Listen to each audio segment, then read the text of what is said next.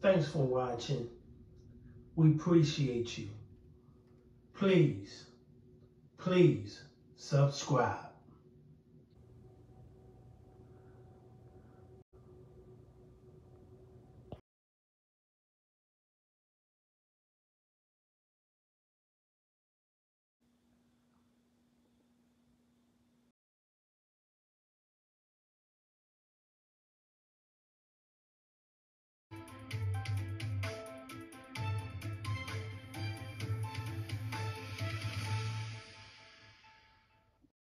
You know, for more than a month now, people in this Brooklyn community have been wondering just when the suspected attacker would be brought to justice in this case. A case that was carried out here just below me inside this subway station on Winthrop Street here in Prospect Lefferts Gardens. Well, justice has finally caught up to this wanted attacker, and police arrested this person, 33-year-old Gravasande. Her name is Rodlyn Gravasande. She was arrested actually in Atlanta, Georgia. Let's jump over to the video right now to tell you more about this case.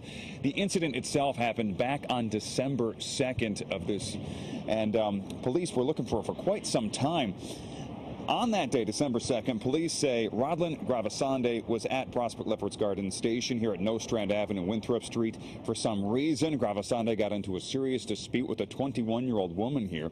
Witnesses say that she was following that young woman around and harassing her, and things drastically escalated when police say Gravasande threw some sort of chemical substance in the face of the innocent woman she was arguing with. Gravasande then ran off and disappeared. The young victim unfortunately suffered some pretty serious burns on her face because of that acidic liquid. She had to be taken to the hospital for treatment. She survived, but you know, she is going to have some scars now because of that. After the attack, officers increased their patrols of the subway. They put up wanted posters. Investigators haven't told us exactly what led to them to Gravasande, but they are confident. They say they got the right person in custody. Person they arrested, again, in Georgia. Have a listen. She got caught in Atlanta? Thank God. Thank God. It's just ridiculous. And this is just going on and on and on. Like, that's not the only thing. People get pushed, like, and then acid. It's just crazy. You get it. You make up acid to bring out to harm somebody. The person didn't even do nothing to you.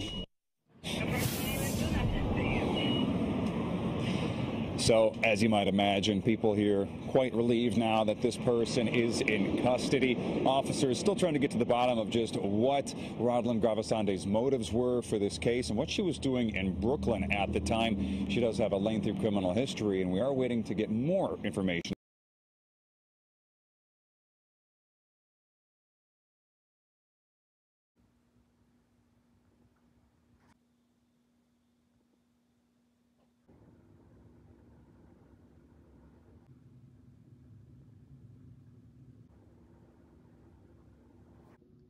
Thanks for watching. We appreciate you. Please subscribe.